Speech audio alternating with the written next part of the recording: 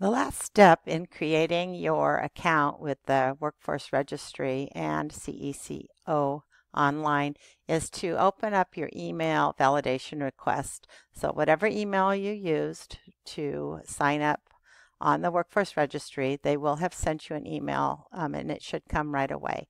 When you click on that, you'll see there's a link and this validates your email address. When you click on that link, it will take you right to the Workforce Registry, where you will be able to find your Workforce Registry number. So you'll go to View, Update Your Profile, and your registry number, of course, they call it a participant ID.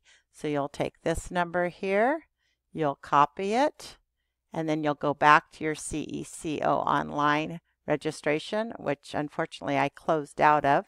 But when you go to the new user, and you complete all of the information again, you will go to the Workforce Registry number. This time they will want you to select a county of employment. So you'll select Riverside and then put in your Workforce Registry. I can't show you that because it's gone right back to the login screen. If you have any issues, email your instructor, or even better, go ahead and call or email CECO, and they will also walk you through the registration.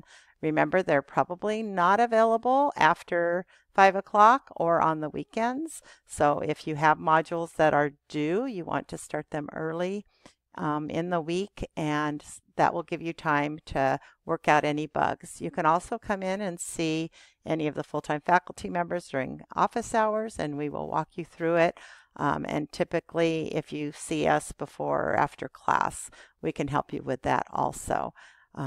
Sometimes there are tutors in the Learning Center that can help you if you take all of your assignment information in, and they may be able to walk you through it too.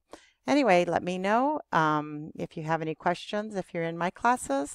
Otherwise, go ahead, and I hope you enjoy these modules.